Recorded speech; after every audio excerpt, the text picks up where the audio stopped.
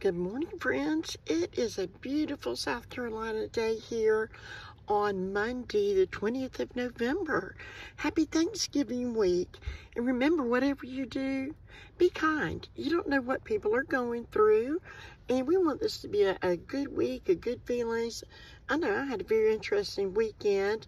We were trying to find an electrician after 4:30 on Friday afternoon to rewire something in my mom's. We had to have appliances brought in. It was kind of nerve-wracking.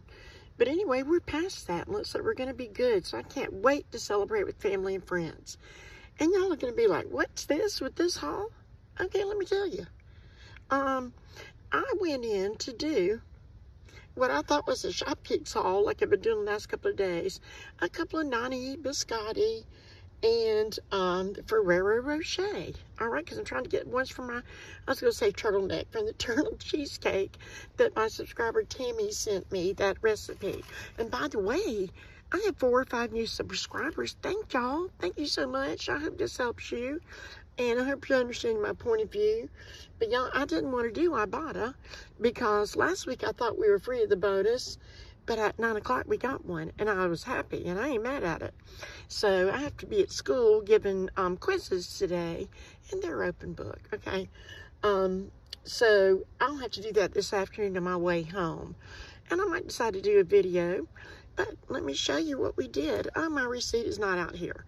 Okay, so I just kind of flipped the script and did a swag box since my Shopkicks weren't doing it. Okay, I don't know if I finished. I digressed. My Shopkicks, you know, those Ferrero Rocher. I bought them at $3.18 a long time. I was doing those before most people were doing them to get treats for my students. All right, a little goodie bag after they filled out my survey and taken the final. All right, so they rolled themselves back. Well, Walmart did to $2.48 end of last week. At this store, they were not rolled back. And yes, I checked it on the Walmart app and everything. So those $3.18 Ferrero Rochers sat there today. And they only had Nani's biscotti in this little small town in the middle of nowhere, South Carolina, for shipping. So I'm going to have to, I'll redo that at some point. So what I did is what I did swag bucks. The Cokes are $1.50 swag bucks each. And that is like the real dollar conversion. You know, you put the decimal 2 points to the left, and that's $1.50. These cost $2.18 each. So you're allowed to do this, get 2 twice per day. So I went ahead and got my day's allowance. So $1.50, $1.50, $1.50, $1.50 is what I got back. So this was 600 swag bucks. All right. The Mentos, I know somebody who loves those. A couple of somebodies, and I'm going to see them this week. Their swag bucks offer 2 for $200. But these are, the strawberry are $1.36 each. So we're getting back $200. Okay, this cavity protection, that's $1 each. I was doing an experiment. This is tracking towards my fetch. I'm about to come in on 1,700 points on 2 different fetch offers. One of them has 8 cents left, so I'll probably get a travel size. So this didn't go like I want it today, but it's stuff that can be used, stuff that's needed. And y'all know I'm always looking for stuff to donate. And let me take a moment to tell you why I do what I do. If you're just new and you hadn't gone back to the beginning, all right. At one time, I was very broke, number one. Years ago, my husband and I really had to work hard to get past that. We'd brought some baggage with us when we got married and all kind of things like that. But thankfully, we're past that. But as I've stated before, I'm not going to forget that, young married woman. I'm not going to forget that. That was very hard.